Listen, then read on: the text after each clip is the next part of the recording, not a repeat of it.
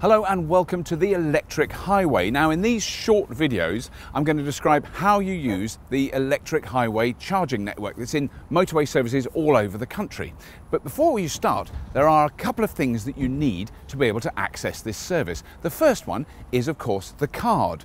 Now this is the electric highway card. You can apply for this online, you get it for free, they'll send it to your house and you use that card to access the chargers.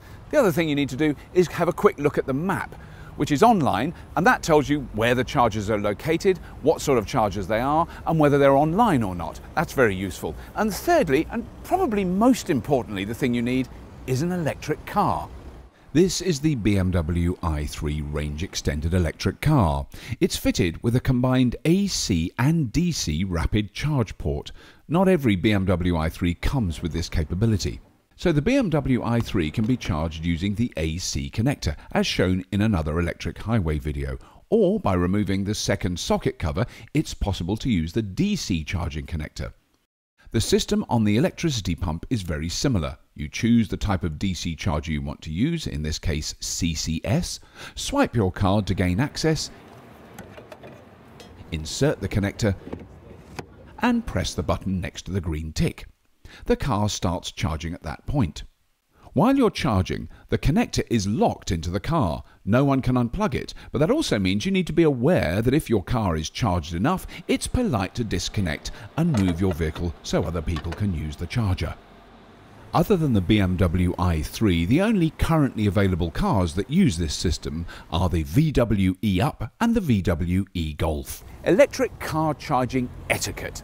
It's really very basic, and it's a whole new lot of manners and behaviour that we've got to learn. Now, number one, which is really pretty basic, is don't park a petrol or diesel car in an electric car charging bay. That's really not good etiquette. Number two, when you use an AC or CCS charger, the car locks the cable into position. This means no one can disconnect you, which also means you should remember to check when the car is charged. Disconnect and move your car so others can use the charger.